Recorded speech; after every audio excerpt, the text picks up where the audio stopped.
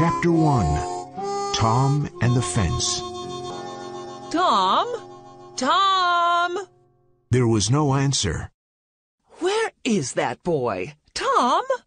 Aunt Polly looked under the bed, but she only found the cat. Tom! She cried. Then she heard a noise behind her. A small boy ran past, and she stopped him with her hand. What are you doing, Tom? She asked. Nothing. Nothing. Look at your hand and your mouth. I told you not to eat the jam. Oh, Aunt Polly, look behind you. The old lady looked, and Tom ran away. Aunt Polly was surprised, and then she laughed. Oh, I never learn. Tom always plays tricks on me, and I never learn. I love Tom. He's my sister's child. She's dead. But it's not easy to look after him. Tomorrow is Saturday, and there's no school. But Tom must work tomorrow. He hates work, but he must do it. Tom lived in the small village of St. Petersburg with his Aunt Polly, his brother Sid, and his sister Mary. The summer evenings were long, and in the evenings Tom liked walking around the village. One evening he saw a big boy in front of him. The boy was a stranger. Tom was surprised because he did not see new people often. This boy had very nice, expensive clothes. He's got shoes, a new shirt, and a tie, and it's not Sunday, Tom thought. My clothes are old and ugly. Tom looked at him, and the big boy looked at Tom. Tom did not like him. Finally he said, I can beat you. Why don't you try? Said the boy. Well, I can. Said Tom. No, you can't. Yes, I can. There was silence. You're afraid. Said the boy. I'm not afraid. Said Tom. Yes, you are. No, I'm not. There was more silence. Then Tom pushed the boy, and the boy pushed Tom. Soon they were on the ground. Tom pulled the boy's hair and hit him hard. They both fought a lot. The big boy was angry and started crying. Stop! He said, Stop! Now that will teach you something, said Tom. Tom arrived home late, and he was very dirty. When Aunt Polly saw his dirty clothes, she thought, What can I do with this boy? Well, tomorrow is Saturday, and he must work. Saturday morning was beautiful and sunny. It was summer, and the world was happy. Tom sat in front of the fence and looked at it. It was 30 yards long and 9 feet high. He was very unhappy. It's Saturday, and I must paint this long fence. All my friends will laugh at me, he thought. He put his long brush in the white paint and started painting. He stopped and looked at his work. Then he continued painting. After a few minutes, he had a great idea. He continued painting the fence. He saw his friend Ben Rogers in the street. Ben had an apple in his hand. He came to look at the fence. You're working for your aunt, said Ben. Tom said nothing. He continued painting. I'm going swimming, but you can't come with me. You're working, said Ben. Do you call this work? Asked Tom. Of course it's work. You're painting a fence, said Ben. Maybe it's work, but maybe it isn't. I like it, said Tom. I can swim every day, but I can't paint a fence every day. Ben watched Tom. He painted slowly and carefully. He often stopped and moved back from the fence. He looked at his work and smiled. Ben was suddenly interested in the fence and said, Let me paint a little, Tom. Tom thought for a moment. I'm sorry, Ben. Aunt Polly wants me to do it because I'm very good at painting. My brother Sid wanted to do it, but he's not good at painting. Oh, please, Tom. Please, can I paint? I'm good at painting, too. Here, you can have some of my apple. No, Ben, I can't. Then take all of my apple. Tom was happy, but he did not smile. He gave Ben the brush and sat down to eat the apple. Tom's other friends came by. At first they laughed at him, but soon they all wanted to paint the fence. Billy Fisher gave Tom a kite, and Johnny Miller brought him a dead rat. His other friends gave him an old knife, a cat with one eye, an old blue bottle, an old key, and other interesting things. His friends painted the fence, and Tom now had a lot of interesting things. He went back home. Aunt Polly, can I go to play now? When Aunt Polly saw the beautiful white fence, she was very happy. She gave Tom a big apple and said, Yes, go and play, but don't come home late. Chapter 2 Tom and Huck. The next day was Sunday. Tom wore his clean Sunday clothes. He hated this.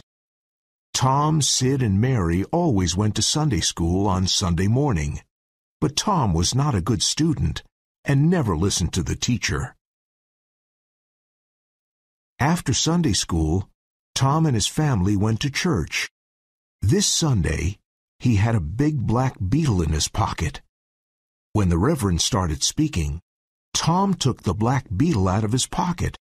He put it on the floor. There was a little dog in the church. It saw the beetle and wanted to play with it. Suddenly the beetle bit the dog's nose.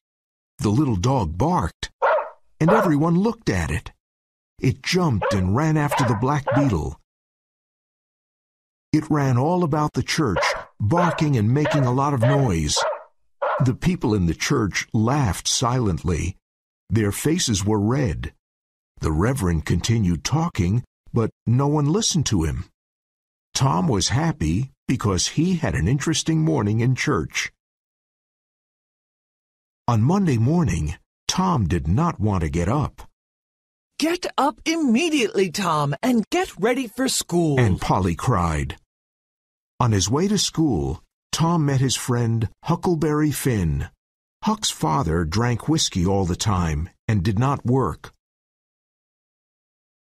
Huck had no mother and no home. He lived in the streets and did not go to school.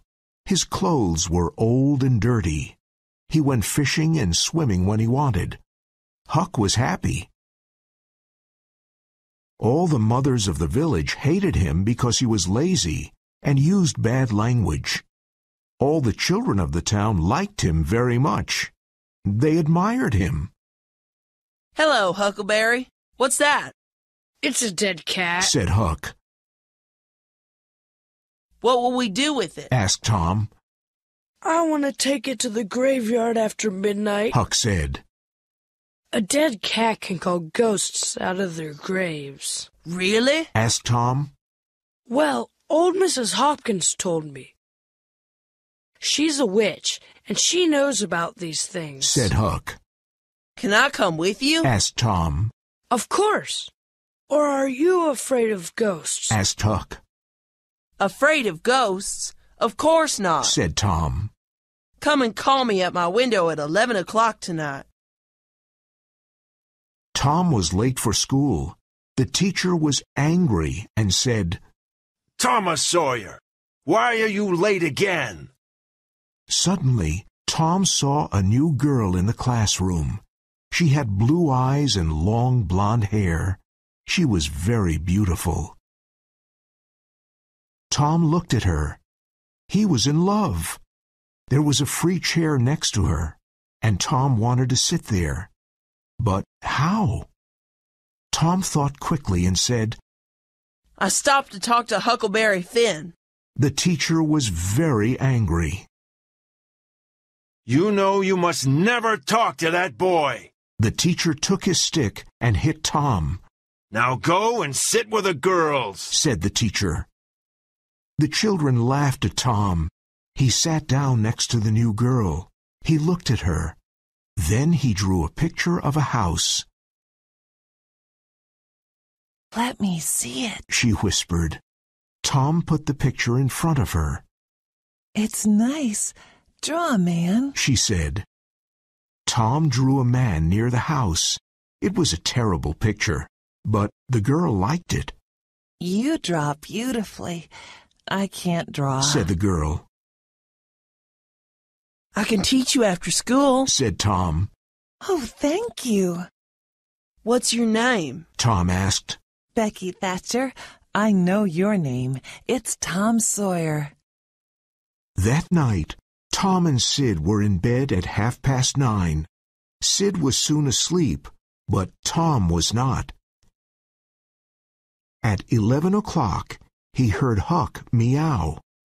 Meow. He dressed quickly and went out of the bedroom window. Let's go, whispered Huck. He had his dead cat.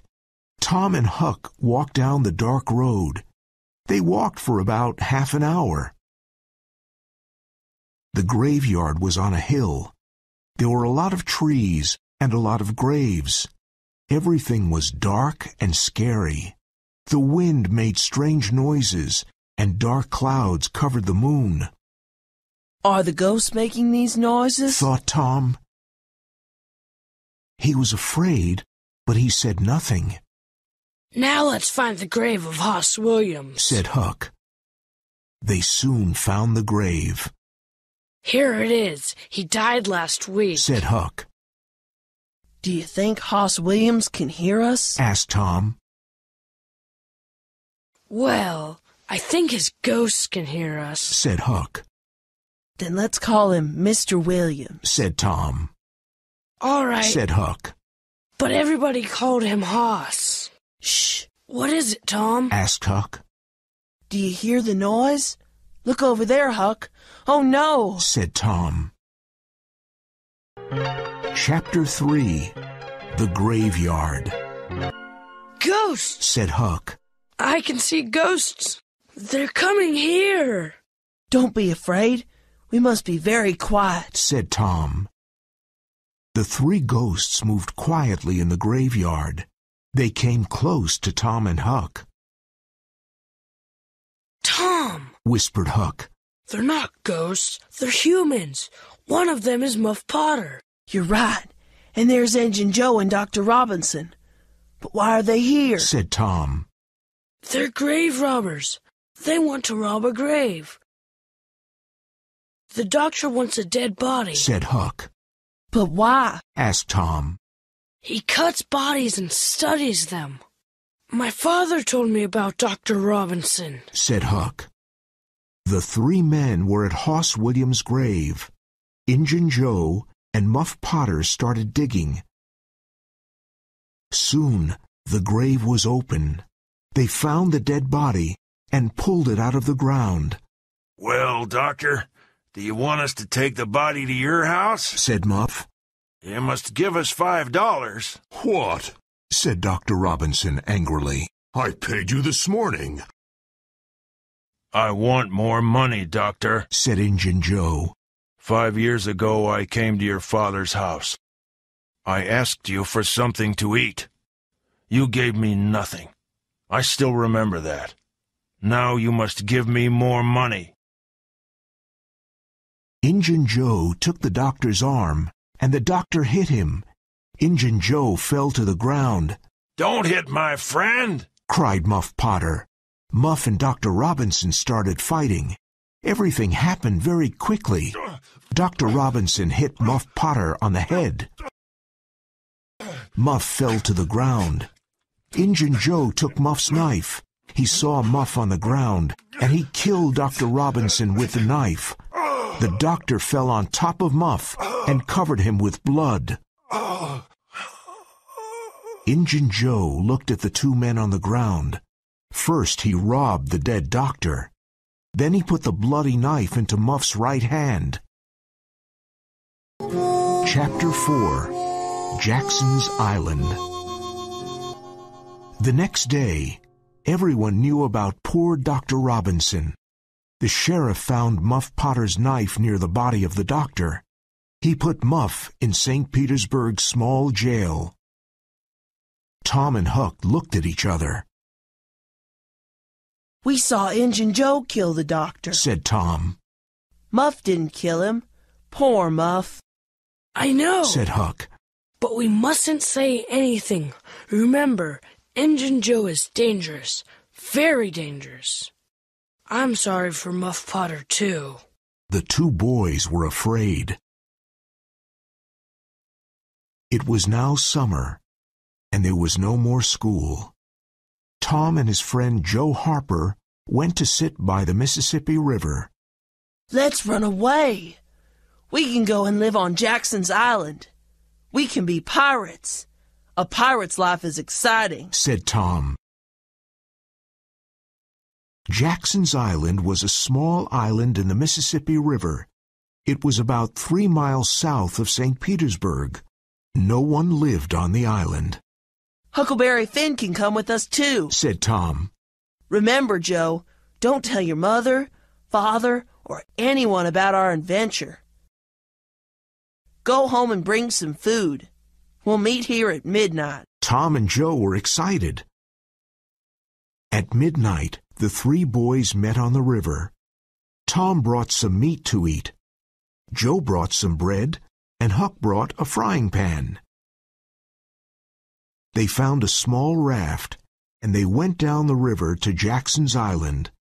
When they arrived on the island, they made a fire and cooked some meat. They're looking for a dead body, said Huck. The same thing happened last summer when Bill Turner fell into the river and drowned. The 3 boys felt like heroes and laughed. The people of St. Petersburg are looking for us. They're talking about us. We're famous, said Tom happily. This was an exciting adventure for Tom, Huck, and Joe. They felt like real pirates on Jackson's Island. The boats and the steamboat went away. The boys went fishing again and had fish for dinner. Then they slept under the stars. But Tom could not sleep. The next morning, he wasn't there. Where's Tom? asked Joe. I don't know, said Huck. After a few minutes, Huck said, Look, Tom's swimming in the river. He's coming to the island. Tom told him his story. Last night I couldn't sleep. I thought about Aunt Polly. So I went home, but no one saw me. I saw Aunt Polly and your mother, Joe. Poor Aunt Polly cried a lot. And your mother was very sad, too. Everyone thinks we're dead. I heard some interesting things. What did you hear? asked Huck. Well, there will be a funeral for us on Sunday at the church, said Tom. Huck and Joe looked at him with big eyes. And now I have a great idea. Listen. Tom told Huck and Joe his great idea. They liked it and laughed. Chapter 5. The Trial. Some weeks later, it was time for Muff Potter's trial. Everyone in the village talked about it. Tom and Huck were worried. Huck, did you tell anyone about that? asked Tom. About what? answered Huck. You know what, said Tom. Oh, of course not, said Huck. Poor old Muff. I'm very sorry for him. People say he's a killer, but it's not true, and they'll hang him, said Tom. I'm sorry for Muff, too. But we can't tell anyone about Injun Joe, said Huck. Poor Muff is a kind man. Once he gave me half a fish. And once he helped me with my kite, said Tom. I want to help him. Tom looked quickly at Injun Joe. He waited a few moments and then said, I was in the graveyard. Were you near Hoss Williams' grave? asked the lawyer. Yes, sir, said Tom. Why were you there? asked the lawyer. I went there to see ghosts with a dead cat. Everyone laughed. What did you see in the graveyard? Tell us what happened, said the lawyer.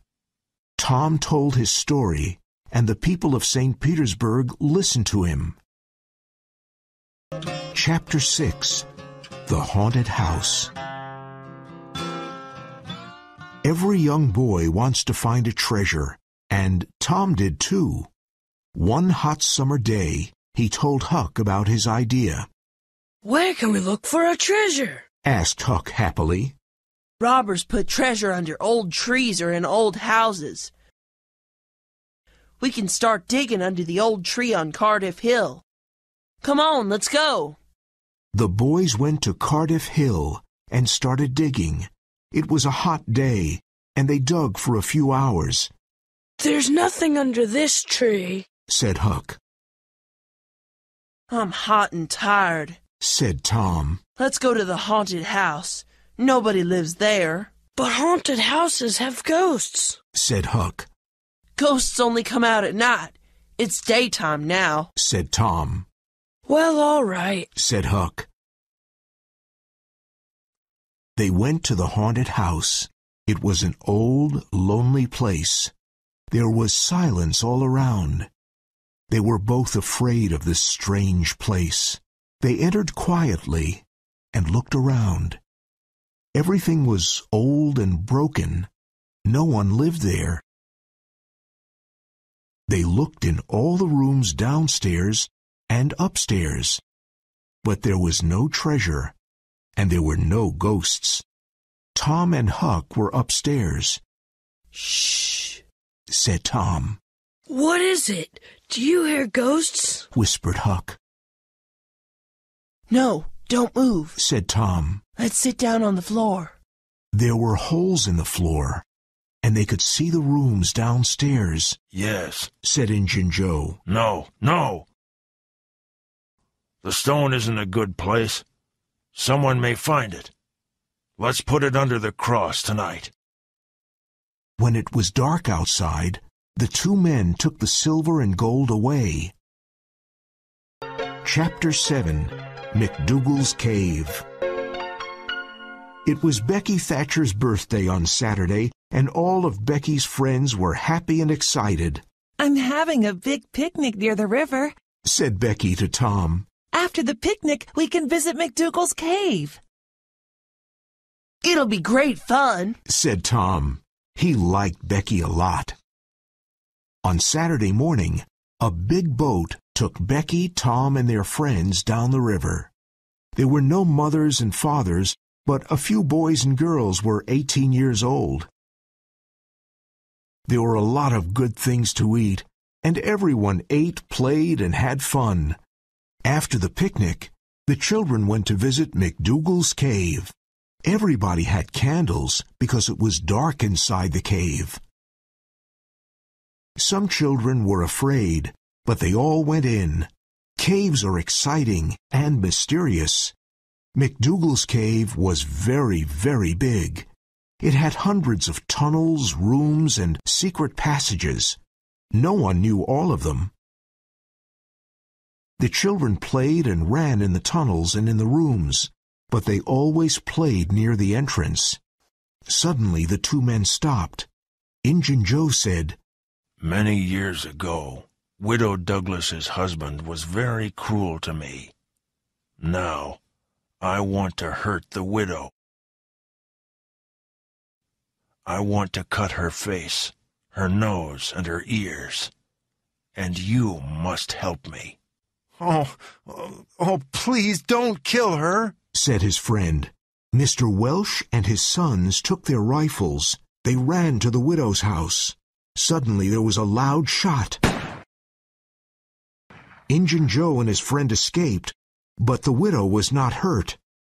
The next morning Huck returned to see Mr. Welsh. You're a courageous boy, Huck, said Mr. Welsh. You saved the widow's life. The two men escaped, but we'll find them. Sit down and have breakfast with us. Huck was happy because he saved the widow's life. and now he had new friends, Mr. Welsh and his family. That morning, all the people of St. Petersburg knew about Tom and Becky, and they were very worried.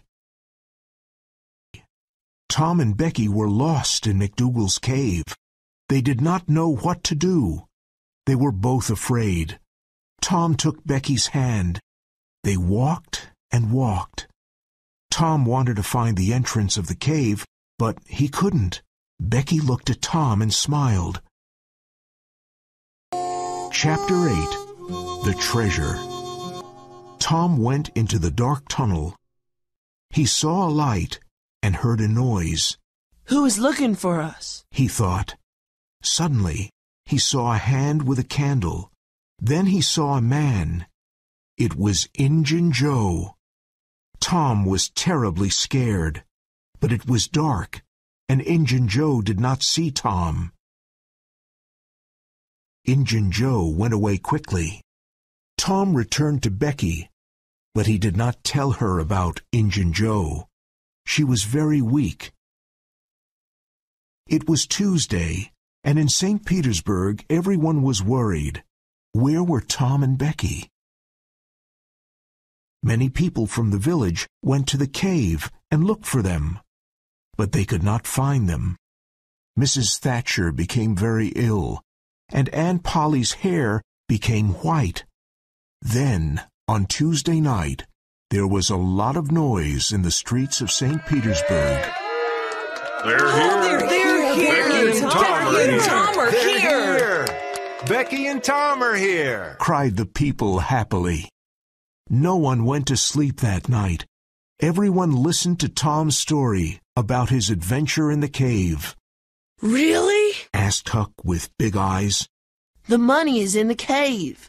I saw Injun Joe in the cave. Why was he in the cave? Because he took the money there, Said Tom. Say it again, Tom. Said Huck.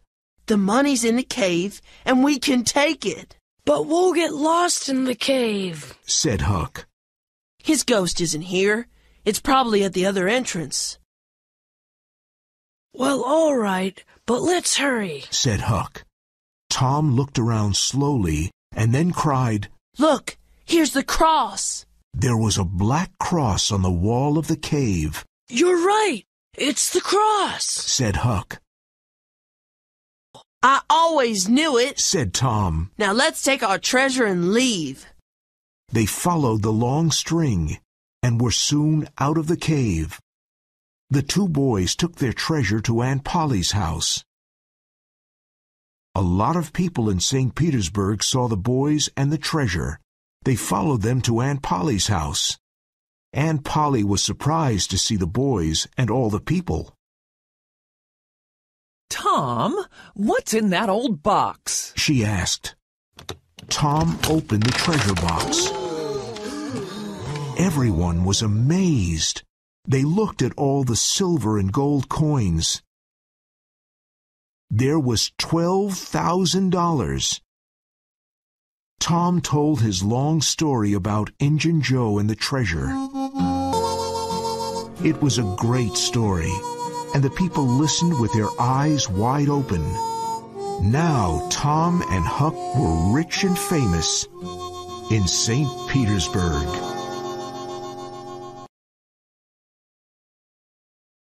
Thank you for watching this video. Please like, share and subscribe to the channel to see the latest videos. Thank you.